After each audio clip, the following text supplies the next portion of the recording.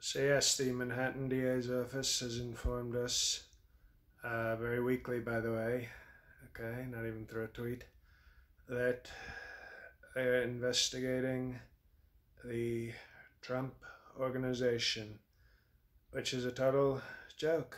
This was a business that I'm familiar with. It was started by my father, the great Fred Trump, and I've had very little to do with it. It's a business. My father was very proud of it. If he did anything illegal, which I don't think he did, but if he did, so be it. That's, uh, what he did. Okay, has nothing to do with me. A very strong businessman and president, by the way, which my father never was. My father had a daughter named Mary Ann Barry, who, as you know, has a very terrible reputation. She smoked crack in Washington, D.C., and did many things that I had nothing to do with.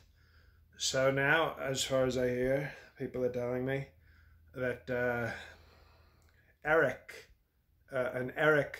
Trump, who is possibly a cousin.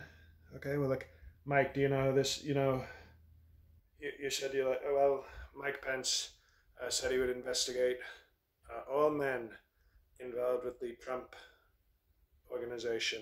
He's very excited. So we're looking, and I think it's a cousin, right? Eric Trump, who, if he's involved in illegal activities, we're very law and order. Okay, unlike the left, who wants to steal an election and tarnish the reputation of great law people. Sometimes people call them lawyers. You can even say that. Some people call them other things. But they're destroying great people like Rudy Giuliani and then coming after me for a company that my father, my sister, and a possible cousin are working with. So no, I did nothing wrong, and we'll see what happens.